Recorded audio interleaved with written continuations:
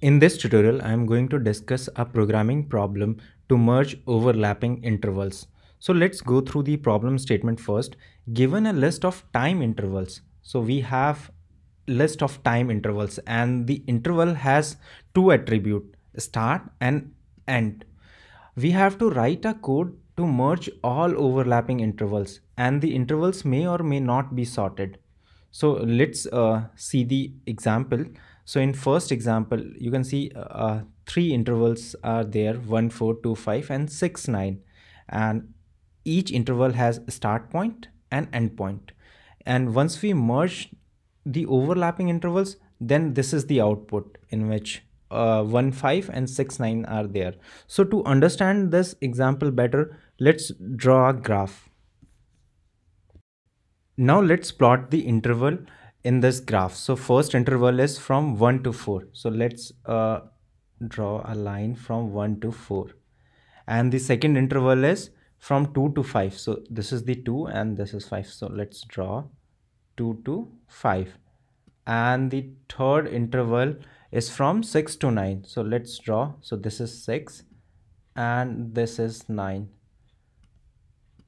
So now all the intervals are plotted in a graph, and if you see these two intervals 1 to 4 and 2 to 5 is overlapping, and if we merge them, so if we merge these two interval, then you can see we can merge them in this 1 to 5 range. So 1 to 4 and this 2 to 5, these are overlapping, and we have to merge only overlapping intervals. So once we merge the overlapping interval, so it is 1 5. 6 9 is not overlapping with any one interval, so it is remain as it is. So the output is 1 5 and 6 9.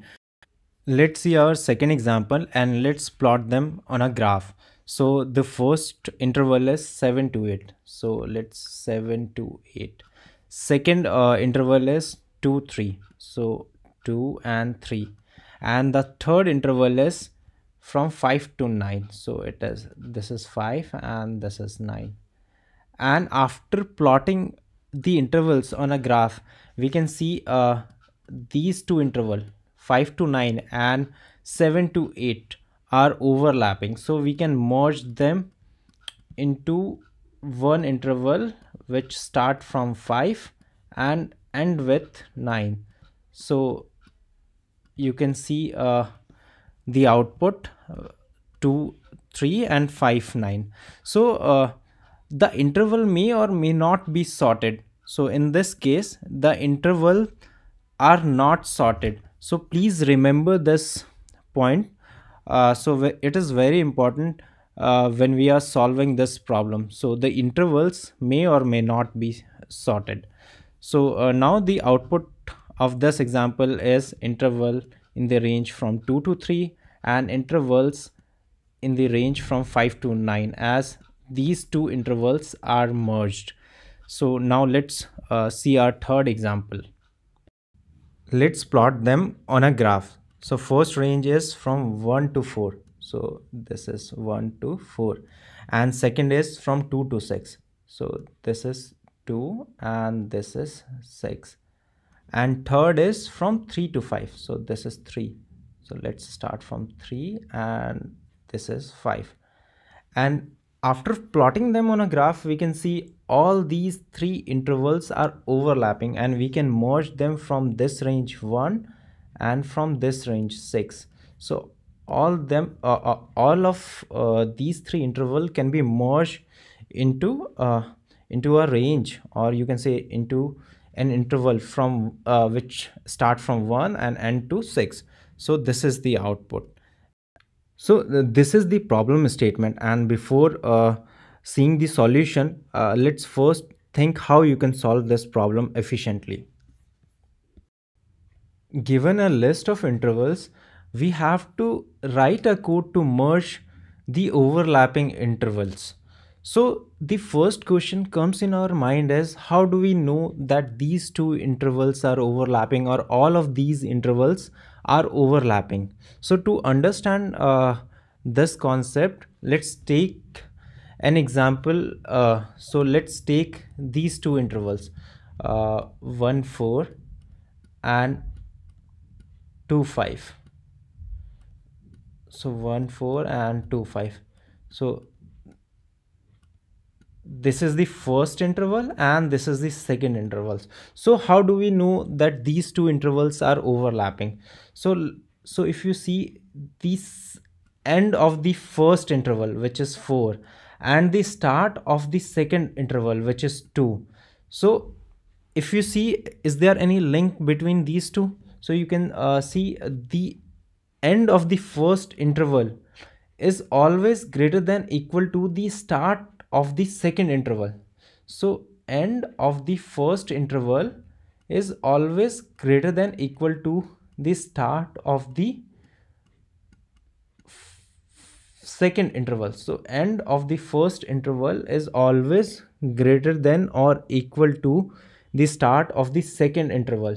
So if this condition is satisfied, it means that these two intervals are overlapping, and for this condition the intervals are always to be in sorted order based on the start, based on the start attribute. So every interval has two attributes, start and end. So to satisfy this condition, the interval should be in sorted order based on the start attribute. So and so using this logic, we can easily find the overlapping interval, or we can merge the overlapping interval. Let's see the Java code and let's start from the beginning. So this condition ensures that if the list has less than two elements, then simply return this list. There is nothing to be merged in this list. Else, let's proceed further, and this is the logic of sorting. So here we are passing this interval and the comparator, so it will sort the intervals based on the start attribute. So after this step, we get the list of intervals sorted based on the start attribute like this. So this input is also already sorted based on the start attribute.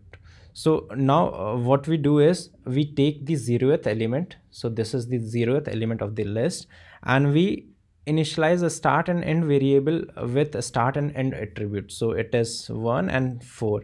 Then we start traversing this interval from the first index. So this is the first index.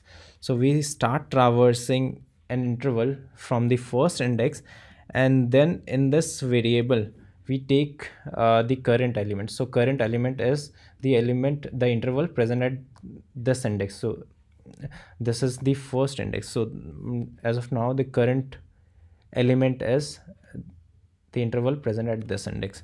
So we get this interval 2 5, and then we are using the logic which we have discussed here. So we are checking if the temp dot start, so this is the previous interval, is less than or equal to the end of the first interval. So if it satisfy, then in end we taking the math dot max of end and temp dot end. So this is the 4, and in this is the 5, and you can see here the temp dot start is 2, which is less than this the value of end. So we reach at this statement, and here we assign 5.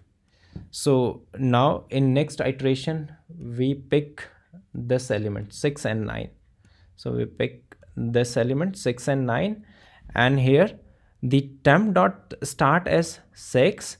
Is it less than or equal to end? So the value of end is 5. No. So we move at this we move in this condition where we add the interval start and end. So start was 1 and end was 5. So we added one interval which is 1 5, and then we assign the current temp start and end in this variable, so 6 and 9 in this variable. Then we came out of this loop and we also added these 6 and 9 in this output list, and now after that we return this output list. So we return this value 1 and 5 and 6 and 9. So you can see the overlapping intervals are 1 4 and 2 5, which is merged to 1 5, and this 6 9 is remain as it is, and we return this output. So the time complexity of this approach is O n log n. So basically n log n is because we are sorting this interval based on the start attribute. This is why the time complexity is O n log n, and its space complexity is O1, as we are using the constant space. So this is how we can merge the overlapping interval. Now let's see the main method. So in the main method, here I'm preparing the input interval, and then I'm calling this method merge interval, and after that whatever the output I get, I'm simply printing it.